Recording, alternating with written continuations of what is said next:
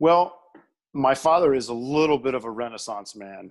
He is a cardiologist. He also has a law degree, and he also studied the violin. It wasn't necessarily planned, but one of his children became a cardiologist. One of his children was a lawyer who then became a nurse, and one of his children became a violinist.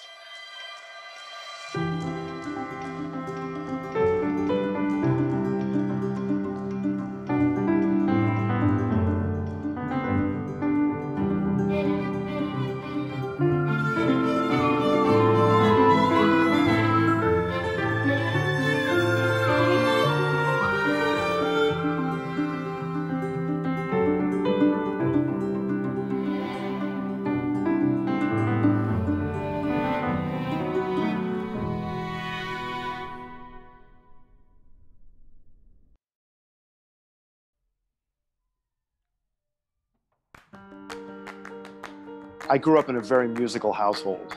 We always had solo string music happening in our house.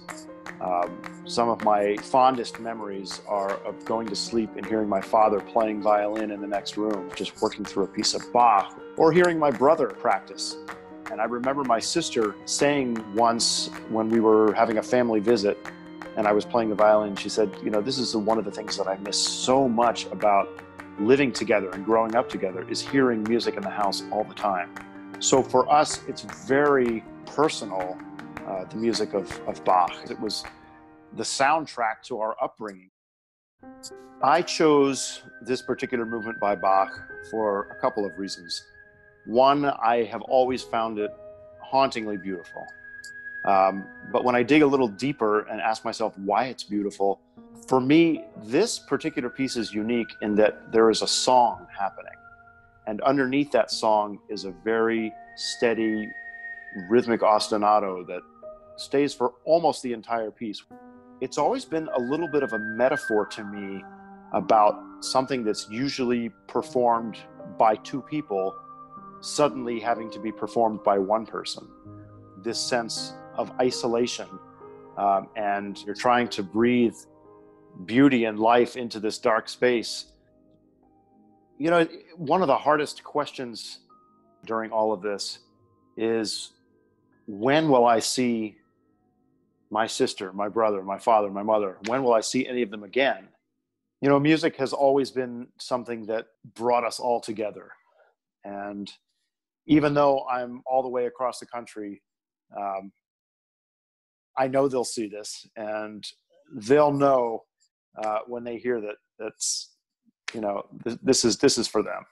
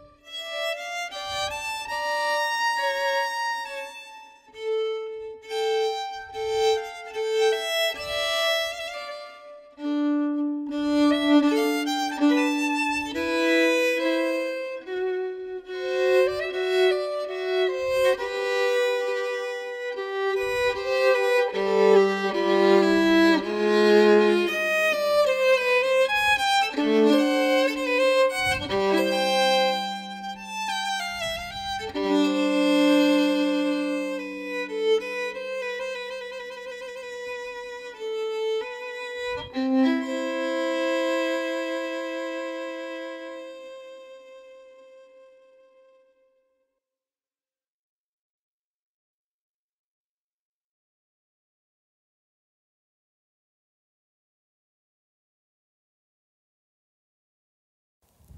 yes. Martha? Hi. Hi. Hi. I'm so glad you could zoom in for this. So you remember before VCRs or streaming services, how we had to catch movies on the TV? And every year before Christmas, we always made sure we saw The Wizard of Oz. Right. Right? So I know you've lived in another state, but I've lived in lots of other states, and I cannot tell you how many times when people find out where I'm from, they say, Toto, we're not in Kansas anymore.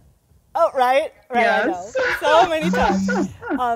So I think, I don't know when I'll be able to click my ruby slippers and hug you for real and visit. But in the meantime, I want to serenade you with my own arrangement of one of our favorite songs. I think it really speaks to this moment and how much we all miss certain things and how much we all long for brighter days to come. You'll recognize it. Okay.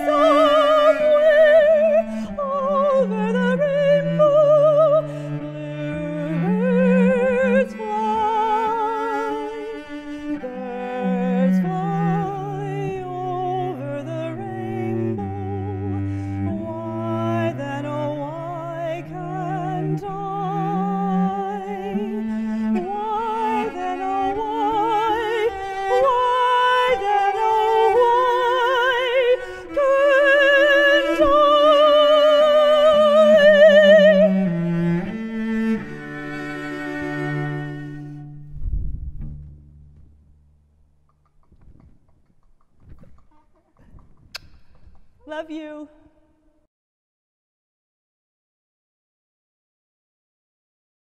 So here are a few words about Keep in Touch. It's functionally a duet between a viola and the human voice, here written for Nadia Sirota and Anoni.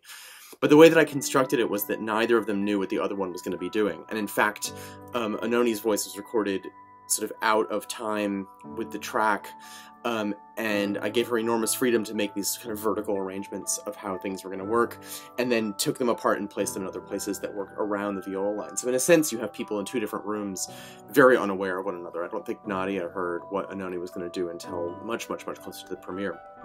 It was the last week of May when I was listening to the Nico Muhly piece and thinking about the kind of dark quality of those disparate musical elements. And that was the weekend the George Floyd protests started, and I drove downtown to see what was happening. And as I drove past the square in front of the federal courthouse building, I held my iPhone camera in slow motion out the window And when I got home, I just looked at the footage and saw the elk statue looking over all those militarized officers. And I just felt like, sometimes circumstances create the connection.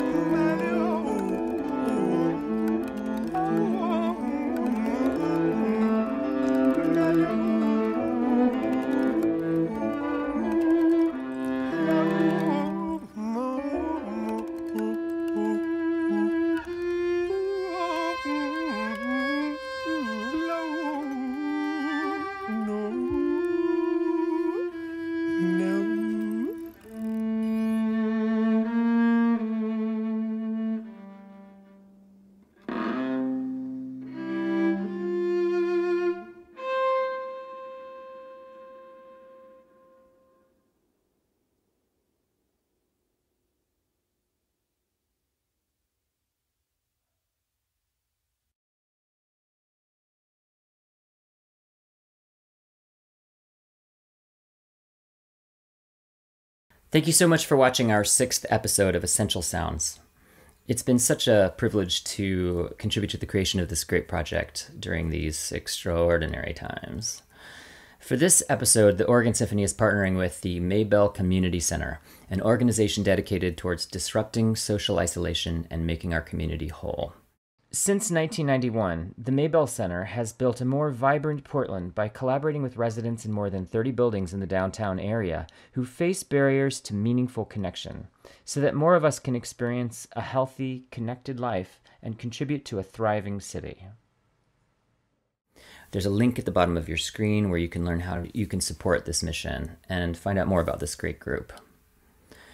For our final performance, I'll be singing you a song that I wrote, and it's been arranged by Gabriel Kahane and performed by members of the Oregon Symphony. I hope you'll hear it as a love letter from Portland, Oregon, where all is well.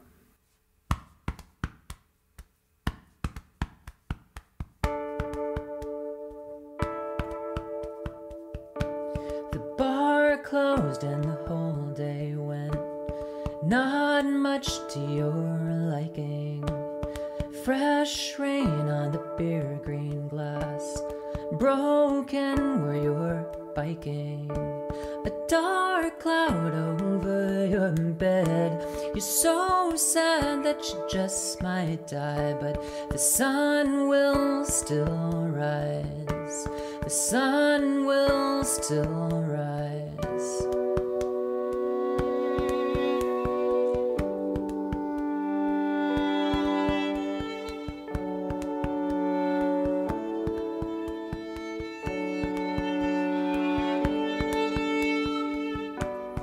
Don't laugh, 'cause it just might be the soft curve in your heart line. There's no doubt that you are mine, babe. No, there's no doubt that you are mine.